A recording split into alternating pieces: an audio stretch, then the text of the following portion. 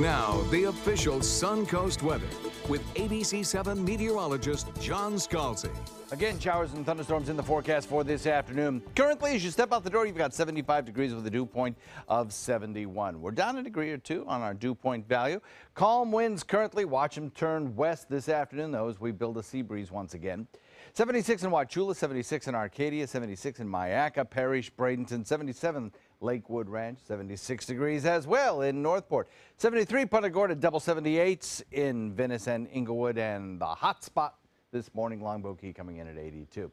So the showers blossomed yesterday. Boom. Becky and Myakka, as I mentioned, got an inch of rainfall. Many places got more than that. Lots of lightning around. That boundary now moved out into Gulf waters. It's not coming back today.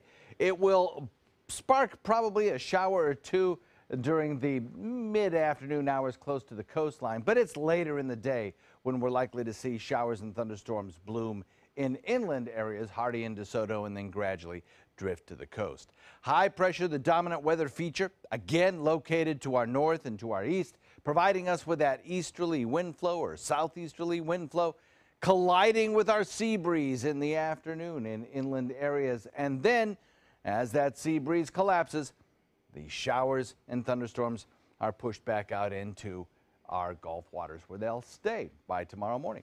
Strong storms possible again this afternoon. The biggest threat from our storms today is going to be the numerous lightning strikes, as well as some gusty winds possible, could do some damage, plus torrential rainfall at drive time home tonight. So watch for ponding on roadways. Again, a good reminder, I mean, it's worthwhile mentioning, I think, that you can hydroplane your car with just a little quarter-inch of rain sitting on the pavement. West movers, again, building in inland areas, drifting back toward Gulf waters. And then a high heat index this afternoon, again, with a daytime high topping out probably around the 95-degree mark. That's been fairly consistent over the last several days. No reason to change it. And a feels-like temperature probably up around 108.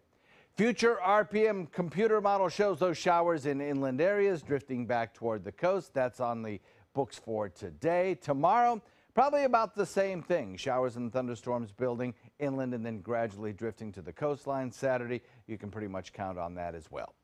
Two hot spots for severe weather today.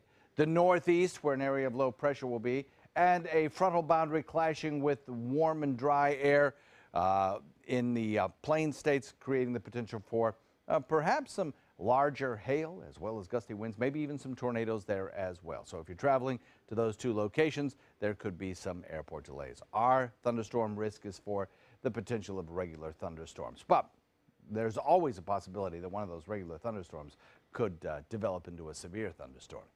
We have a lot of dry air out in the Atlantic that's really just eliminating the chance for any kind of tropical development across the region. So if you're taking a cruise this week, beautiful, absolutely great. We're looking at southwest wind at about 10 knots. That'll bring you a light chop with 2-foot seas. And the official Suncoast forecast calls for a 50% chance of rain right into the weekend, maybe some drier air next week. Back to you.